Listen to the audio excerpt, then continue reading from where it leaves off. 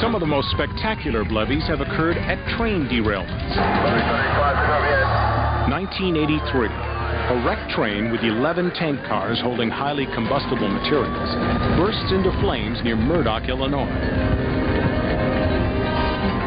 It chooses to stay behind, a half-mile from the flames.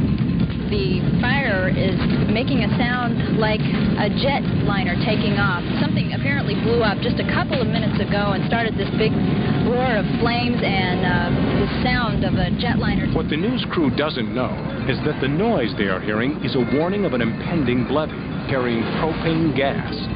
Moments after the reporter signs off, 30,000 gallons of boiling propane push the tank's metal walls to the breaking point.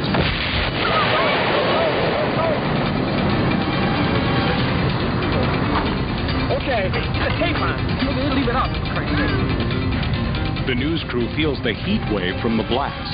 In this blast, rockets nearly 3/4 of a mile into a field.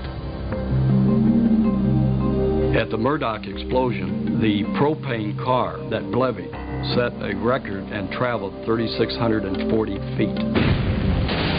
As night falls, the flames finally make their way to a nearby tank car filled with highly flammable isobutane.